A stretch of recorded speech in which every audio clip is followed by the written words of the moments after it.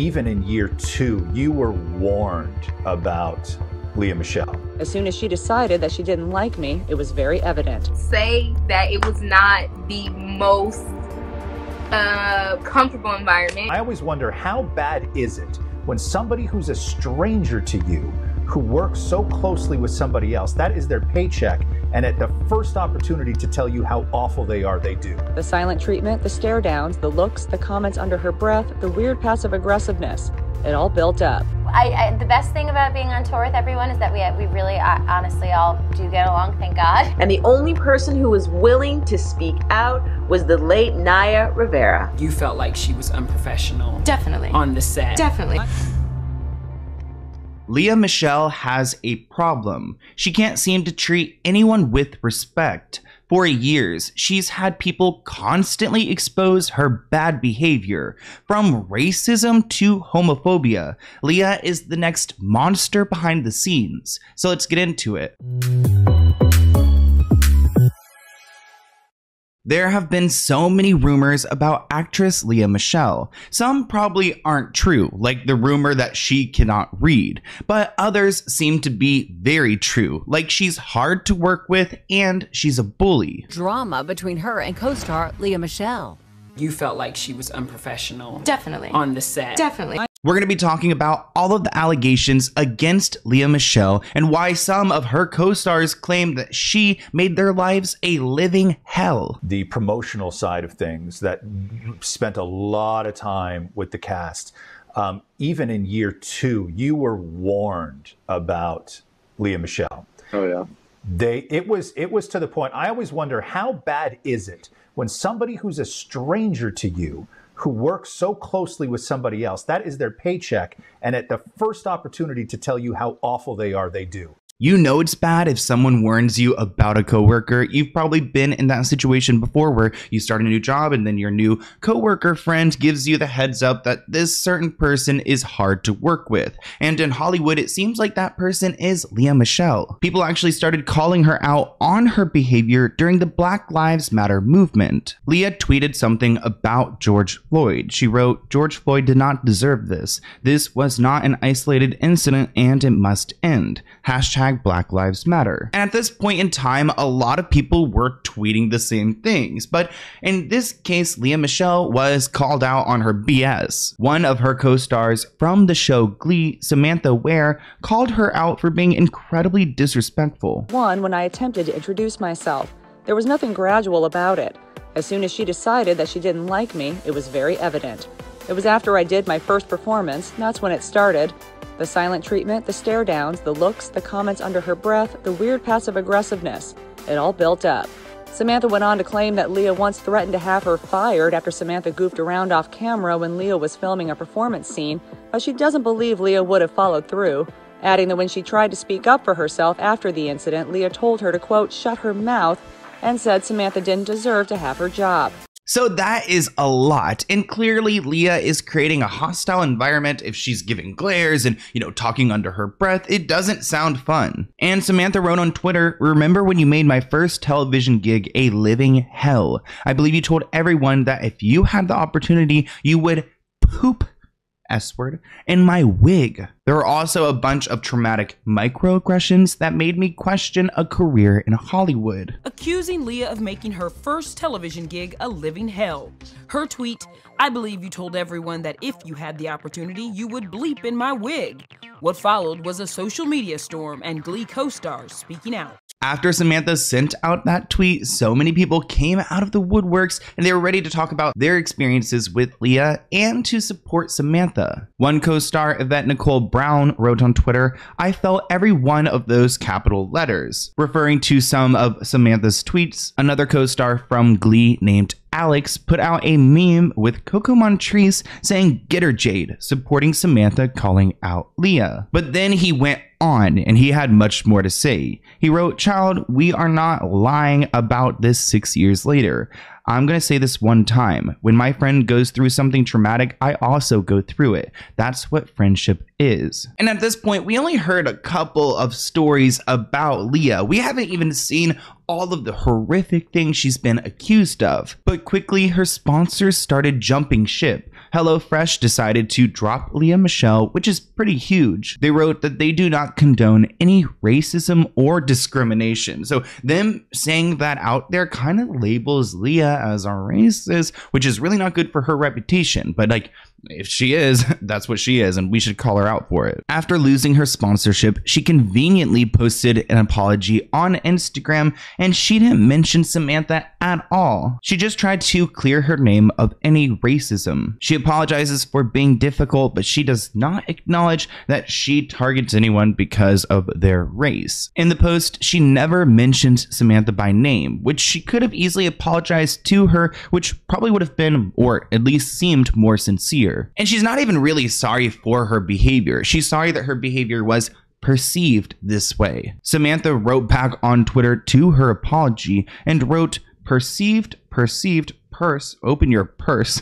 I don't know what she means by this, but she's obviously making fun of the fact that Leah said that these people perceived this when in fact this happened. One person that worked with Leah back on Broadway in 2008 commented on her apology and wrote, "This isn't an apology." Another actor named Gerard wrote, "You are nothing but a nightmare to me and my fellow understudy castmates. You made us feel like we didn't belong there. I tried to be nice to you for years with no avail. Maybe actually apologize instead of placing the blame on how others perceive you." Aviva Drescher, someone who starred on The Real Housewives of New York, she has like a prosthetic leg. If you've ever seen that scene where she throws the prosthetic leg across the room, she was on Glee at some point, and she even wrote on Instagram, "You were once very unkind to me, so I'm not surprised by your behavior. You shouldn't judge others before looking in the mirror." Say that it was not the most comfortable environment. Heather Morris tweeted,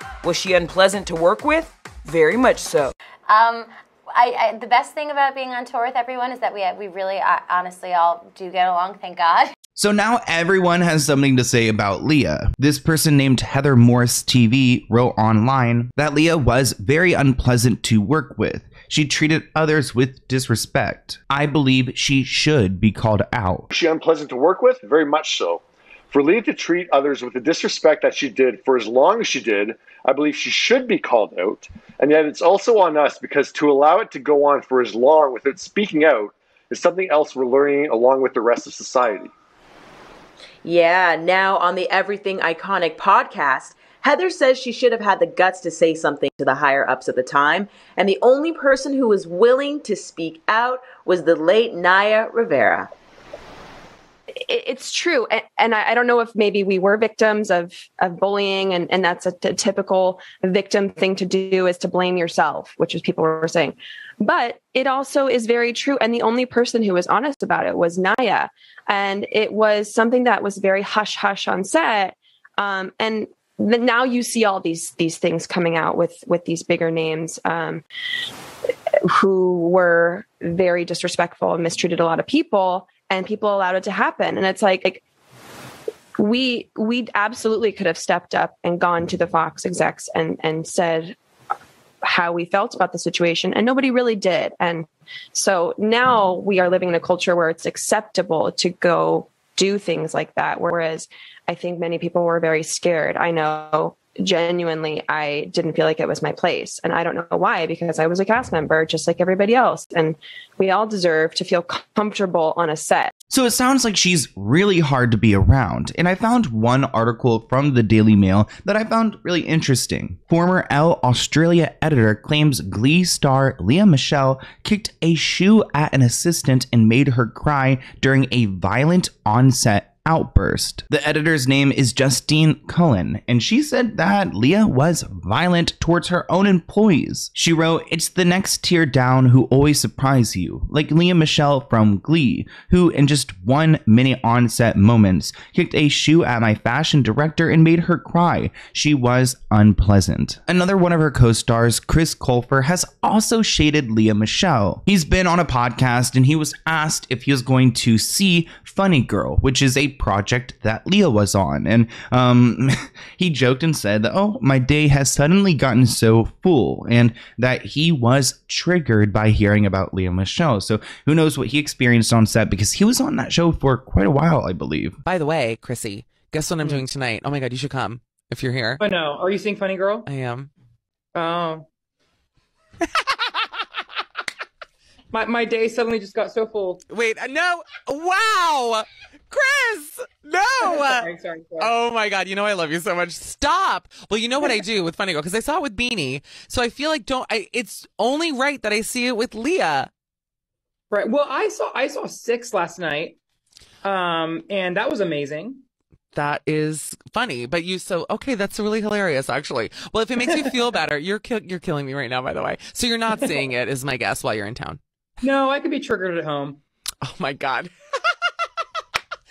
Personally, I wouldn't be running to go and see the next Lea Michele project, especially reading how she treated this trans model named Plastic Martyr. We're gonna call her Plastic, but supposedly in 2010 she went to the women's restroom, and Leah told her, or said to her, "Excuse me." Leah then looks at her friends and then looks at this model again and says, "Excuse you, you're in the women's bathroom." This model claims that she went from feeling like she was on cloud 9 to feeling like a circus freak. Plastic said that she didn't know who Leah was at the time at all, and she just kind of like came up, presented herself, and made a scene and tried to, I guess, impress her friends, talking crap about her. She also shares that she and her friends were mean girls, making fun of people's outfits, and at this point she was just trying to get out of there when Leah made her rude comment. So we got some racism, some transphobia, and then another person comes out and claims that Leah wouldn't let him sit at her table, which, okay, that sounds like straight up high school. He actually quote retweeted her original tweet about George Floyd, and he wrote,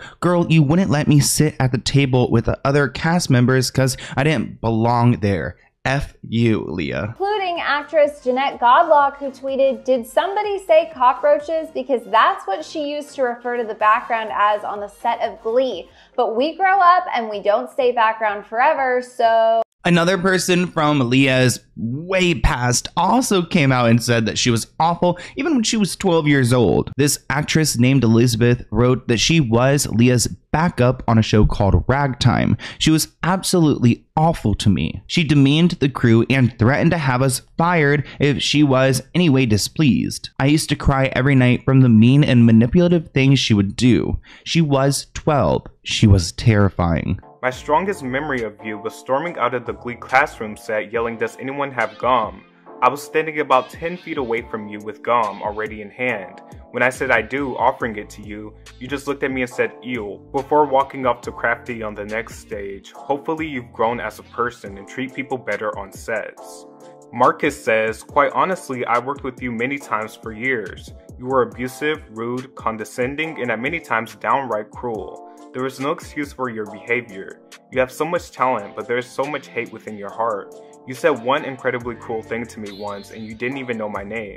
Everyone who has worked with you carries those memories with them. An Instagram apology written in your notes app just doesn't cut it. This isn't an isolated incident. It's years of crap you've pulled that people are bringing up. You used to call extras on Glee cockroaches, and you got people fired on a whim. You have much work to do, much." Gerard says, "Seems to have been deleted, so I'll try again. You were nothing but a nightmare to me and fellow understudy cast members. You made us feel like we didn't belong there. I tried for years to be nice to you to no avail. Maybe actually apologize instead of placing the blame on how others perceive you.